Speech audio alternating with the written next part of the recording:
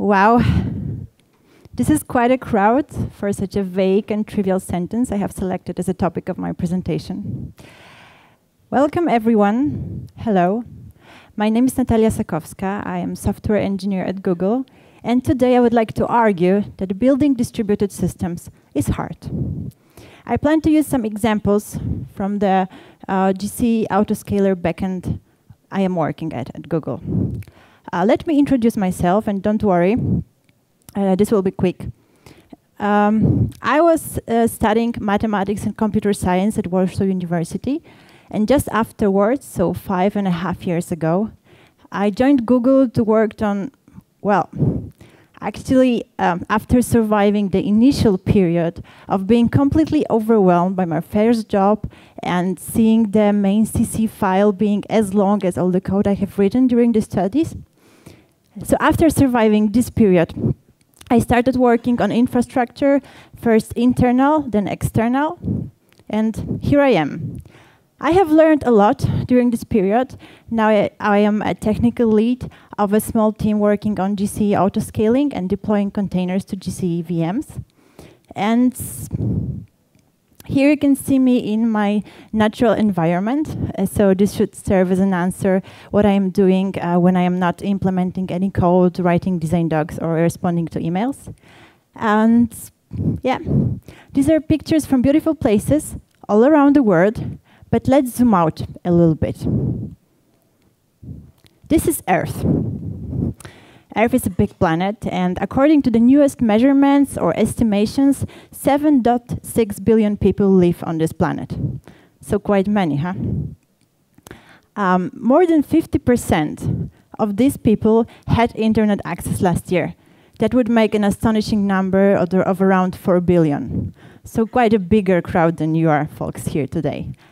I don't know how many of these people use Google services and have ever heard about Google. I need to guess. But I would guess that the vast majority has heard about Google and is using at least one of the services we have. Of course, some of these people are not addicted to technology and use internet every now and then. Some of them would like to use it more often, but don't have such possibilities. But more and more people are using internet very heavily. Also, it's not that we have only one service. Although search was the first one and is still perceived as the service, we have quite more of them. So we have Gmail, Chrome, Maps, Search, YouTube, Google Play Store, Android, and Drive. These are the 8 apps that have 1 billion users monthly. We have more of these apps. Actually, a dozen or a couple dozens of services. Some of them are more popular, some of them are less popular, but we want all our services to be at the highest possible quality and offer the best user experience. That means high responsiveness rate and low latency. To be able to achieve that, with growing adoption of our core services and the growing number of services, we need a lot of compute power, and that's why we're building data centers. So in one data centers, we have thousands and thousands of computers. Sorry for not being able to be accurate here. I would guess that these thousands of computers in one data center would be enough to serve to all of the users of Gmail. So we could be building data centers this way, that one data center will be solely responsible for Gmail, another one solely for search, and so on. But this approach has 2 main problems. One, it has a single point of failure. So, of course, we try to build data centers in a way that they are resistant to any possible issues that could happen, but you cannot prevent everything. You cannot predict everything. So think about tsunamis, earthquake, wars. These are things that we cannot be in any way prepared for. So if anything goes wrong with a data center, we don't want the whole service to go down. The second issue is latency. If we had one service per a data center, we would have a user that lives in Europe and wants to use a service, would have to wait until it contacts a data center in US that in return needs to fetch some data from a data center in Asia that needs to contact a service in Europe that needs to get some more data from Asia and so on. So this would take much more time for the user to get the response to their query as they should. So this is why we decided for distributed architecture for our services at Google. So instead of having Gmail or Search or any other service working only in one data centers, we have them replicated and sharded all around the globe so that the services are close to the user. And please note here that it's not only enough that the service itself is close to the user, is that its dependencies need to be close to the user too. So actually, most of the internal services are dependencies for some external services. So that basically means that most of the Google services need to be replicated and sharded around the globe. Here you can see a map of public data centers. We have some more internal ones, but unfortunately, this is the only map that I can share with you. And yeah, this is how it looks like. All these services need to be. I have some. All these services need to be implemented, and we have thousands of Google engineers working on that. And the question I could be asking here is whether all these engineers should be solving the same problems. And let me answer it for you. No, they should not be solving the same problems. They should be able to concentrate on their services, on the problems these services have and the challenges, so that they can work on things they have great expertise in, great knowledge, that actually are interested to them, and not to invent the wheel over and over again. So this is why we have a set of tools, libraries, frameworks, practices, policies that should help us to not repeat the same solutions all the time. The greatest help is Borg, which is our internal cluster management system. And Borg is there to schedule all the services, scripts, jobs we want to run as developers. And Borg is doing a very good job with scheduling the services on computers. So it achieves high utilization of the computers, at the same time not disturbing the end users. So it uses different scheduling policies and priorities, and it treats differently a service that has a great adoption, is externally visible, and needs high latency, and the test batch job running by an engineer. So the way Googlers use Borg is that we provide declarative manifest when we specify the parameters we want a particular run of a job to be run with. And then everything happens automatically. The job is being started. The job is being monitored all the time. Whenever there are some problems, a machine goes down or our binary crashes, it will be restarted and it will be taken over. There is also a UI where we can see all the tasks running and see the state they're in, their logs, and everything we could be possibly interested in. All right, so that's a good moment for a disclaimer. Internally at Google, we don't think about data centers as a set of computers. We rather think about it as a set of resources. So a set of CPUs, TPUs, GPUs, whatnot, a set of disks, set of RAMs, set of Lego bricks that we can build things like our own computers out of it. The VM shapes are not set in stone, and we can manipulate them depending on what our needs are. So that if my service needs less CPU and more memory, and my colleague the other way around, we don't need to waste like 3 whole computers. We can waste only 2. I said a moment ago that in Borg we that the work, the applications are packed up on a computer and that work is doing it effectively. So you might think that as a service owner, I need to specify how much resources my application needs. So how much CPU or RAM, for example. Unfortunately, this is not the case. So we have an internal service that does these estimations for us. It looks at the historical usage of services and tries to predict the future needs of a specific application.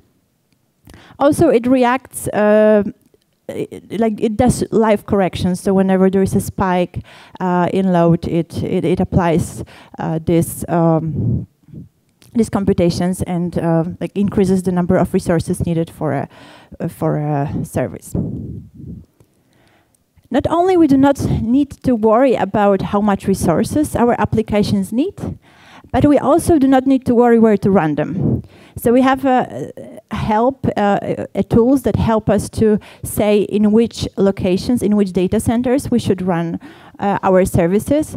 Also, some other tools that care for maintenance windows of these data centers.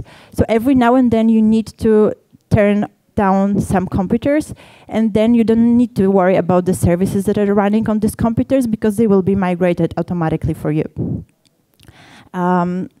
While Borg packs all these services on computers, it sometimes needs to preempt some of the services because one of the services or a few services are receiving higher load than expected. And in that case, some of the services, some of the jobs running needs to be preempted. And this is why we have priorities. So we treat differently different type of jobs depending whether it's monitoring or a production service or a test application or a batch computation that can be actually rescheduled without any consequences. So we have these priorities there. And also the last thing I wanted to talk while talking about scheduling is cron. So we have a framework that would help us schedule scripts and tasks to run at a specific point of time or periodically, like every hour or every 2 or 3 hours, whenever we need them, and we do not have to do it manually. Each actively developed service needs to be released every now and then. And the question is how to do these releases. Of course, we test our code thoroughly and we hope there are no bugs there. We do unit tests and integration tests and manual tests, but actually you can never be sure. There can be some bugs that can be detected only in production environments and are very difficult to spot earlier. It's possible that you have just skipped some of the test cases. Well, we're only humans. So this is why we don't want to release everywhere at once. We don't want to take new binary and put it like in all data centers at once. We want to do a gradual release, data center by data center. And we also here have some tools that would help us do so.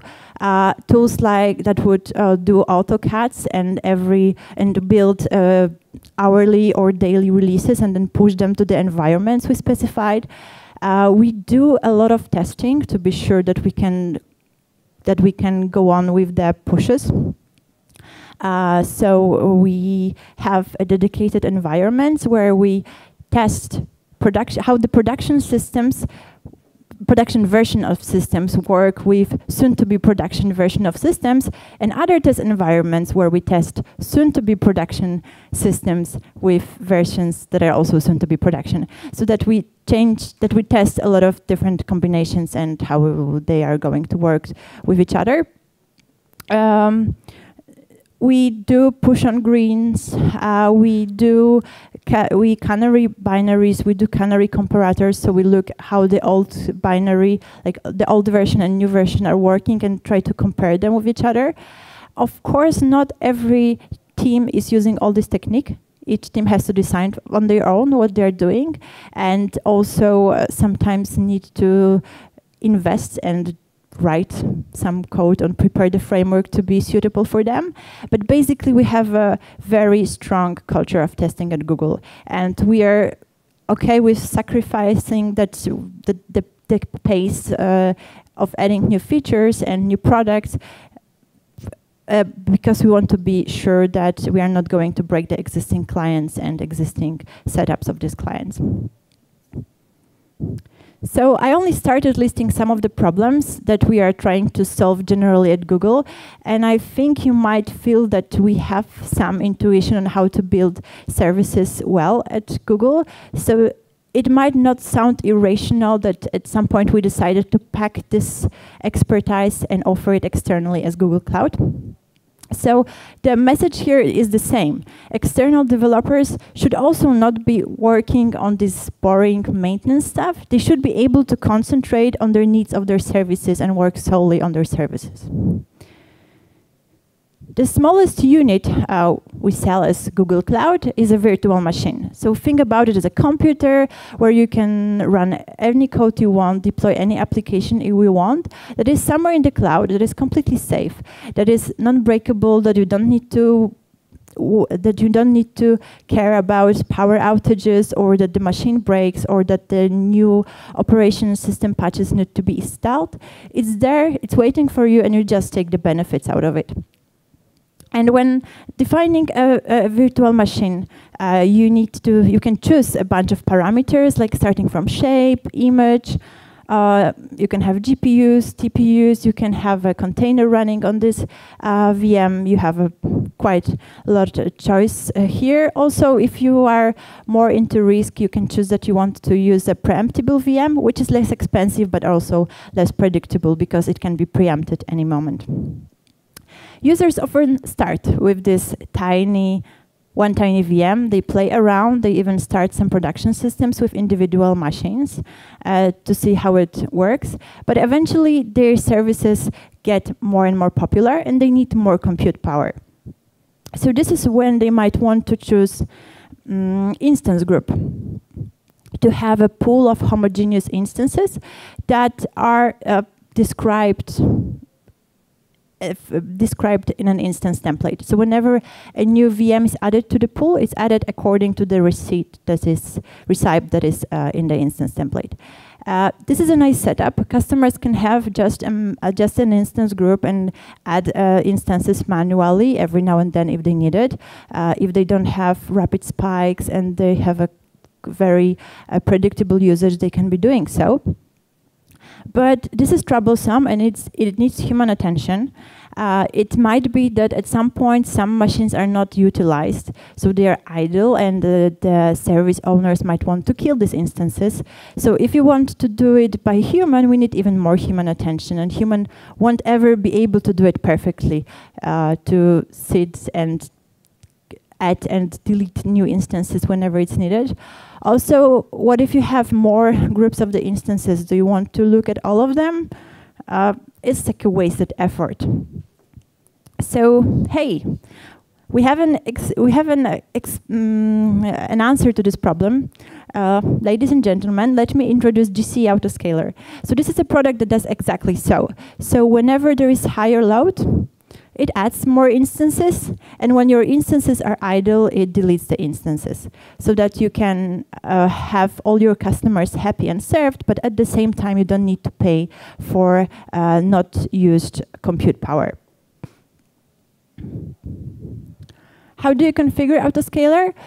Well, you have 3 possible metrics to scale by. So we have CPU utilization, HTTP load balancer, or stack driver metric. Actually, you can have much more because you can combine and use multiple metrics out of this. But let's stick to the simple example.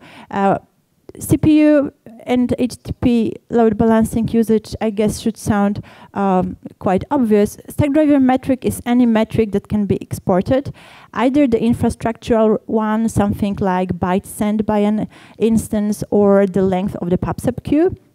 Or it can be a custom metric defined by the user and exported by them, and it can be anything, like any time series. It could be even, I know, a temperature if you think it makes sense. We just will be scaling looking at this metric. How will we be scaling? So the next thing that user needs to specify is target. target utilization here in the example is 60% of CPU, and that means we will try to maintain the average among all instances of the signal you have selected to be at 60%. So if signal is above 60%, we add instances. If it's below, we delete instances.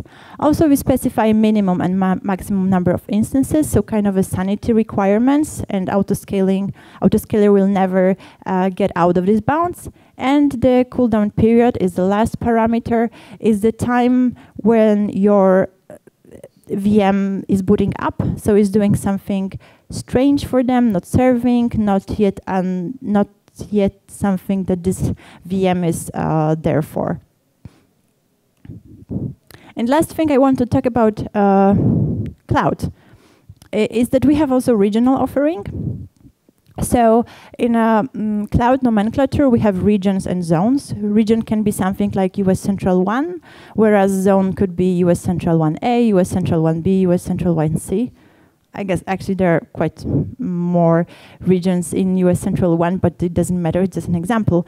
And user might want to run their services, but they might not be really interested which zone they are running it in.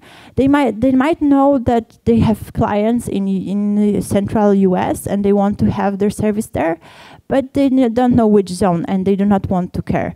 Again, also they might be worried that the zone will be unavailable because control plane crashes, because zone, I don't know, the data center burns, or something unexpected happens, or there is a stock out of resources and you cannot create new VMs in this zone. So whenever you have a regional managed instance group and one zone is unavailable for some reason, your load will be spilled over to other zones and you have like a backup plan. So this is pretty convenient because you don't have to worry about the location too much. In an ideal healthy situation, the number of instances will be balanced across zones. So if you have 9 instances in a region, that would mean that you have 3 instances in each zone. Assuming that the region has 3 zones, of course. Okay, so now once you know more about what GCE Autoscaler is, let me come back to other difficulties we have when building distributed systems at Google. So another one is a scale. So we have a lot of samples. So in case of Autoscaler, we receive samples every couple of seconds for each of the instance that that belongs to an instance group that we are scaling. So that means really a lot of samples. What we do about it? Well, we don't keep raw samples, we keep aggregations of the samples, and also we try to keep zones and instances of Autoscaler backends independent of each other. Next interesting thing is replication. At Google, we really believe in replication. So no serious service can run in one copy only. It should be replicated. Some tasks can go down. It can be a machine problem, like a hardware problem. It can be a software problem that your application just crashes. In any way, you should have other replicas that could take over and do the job that this prime replica was doing. And among all replicas, you often need a master, so the most important task. And Google has an excellent algorithm and excellent libraries to do master election that is based on Paxos algorithm. And Paxos is an algorithm that tries to seek consensus in a distributed network of processors. And we use it beneath to be able to choose a master among replicas. In our case, the case of GCE Autoscaler, it means that each replica reads all the data. So it reads all the data about usage, so the CPU usage, load balancing, stack driver metrics, signals. It reads configuration data. It reads the data about VM states and states of instance group. It builds the model of the word in the memory and computes periodically recommendations, so everything what the master is doing. But the master is the only task that is allowed to do mutations. So master is actually doing the core of scaling, so it resizes the instance group. And when the master changes, because a task crashes, goes down, machine goes down, or we do a new release, we have other tasks up there and running, ready to actually just immediately start auto-scaling. We might be waiting a couple of seconds so that we are sure that we all read in the data and we won't have a situation where we go back and forth with some decisions a moment after. But other than that, there is no visible effect to the customers that we changed the master among our replicas. When you have so many replicas, you need them to communicate with each other, and you need to communicate with other systems. And Google helps here too. We have a protocol for jobs to communicate with each other, libraries that we can use to send requests, libraries that we can use to authorize these requests. We have common agreement on the way we're sending things between processes. So we send them in protocol buffers. These are kind of JSONs, manifests, pairs of keys and values. This way we know what to expect as a service or as a sender. And also to be sure that any service is not DDoSed by some other services, there is a mechanism of throttling when you can specify how many requests you allow for a particular other service to send to you. Next difficult thing is data consistency. So Autoscaler has many different sources. 3 for the signals, remember CPU, LB, and Stackdriver. We read data about configs, we read states of VMs and so on. So this is quite many different sources. And all this data can come in different order, and they might not be consistent with each other. Also, it might be a case that we are doing a resize on an instance group, so we want to grow and grow a pool of VMs. We send a request to do so, and after a while, we don't see an effect. We see that the pool is still small. So what we should do, well, we should do something sensible. At no means we can crash, right? We need to be prepared that things might be out of sync, that things might need to be repeated. We need to react in a way. In every situation, it's a little bit different. Sometimes you need to skip the information. Sometimes you need to react to it and treat the first occurrence as a fact that something is there and create some objects in the memory. Anyway, you need to do something reasonable. Also, simplifying things, our backends are reading from a database, and this database below needs to be replicated too. We use Spanner. Spanner is a good distributed database that promises global consistency. And by the way, Spanner is also available externally as Cloud Spanner. Last but not least, there is a problem what to do if one of the components fails. I'm actually wondering how many times today I am highlighting that these things are not common. We try to write services so that they don't break. We try to build data centers so that they don't break and they work and everything works fine. But we always try to think what happens if one of the services break. So we want as big part of the picture unaffected as possible. So if, for example, we have problems and in the case of Autoscaler, the signal source for CPU breaks and we don't get samples about CPU, we still want to do job about scaling all the instance group that want to be scaled by load balancer, signal, or Stackdriver. So we want to be up and running and do as much as we can in these limited circumstances. So summing up, I have mentioned quite many problems we encountered during building distributed systems in Google. I'm sure there are more of them. I have explained how we try to solve them and that we prefer to solve these problems once and general and not to have all the engineers solve the same problems over and again, but rather concentrate on their services, on the work that is interesting to them and that they wanted to work on. So the message is clear. We want you to work on what you want to work and on what you have to work. So this was it. I hope you enjoyed, and thank you very much for your attention. And I'm open to questions now if there are any. Thank you.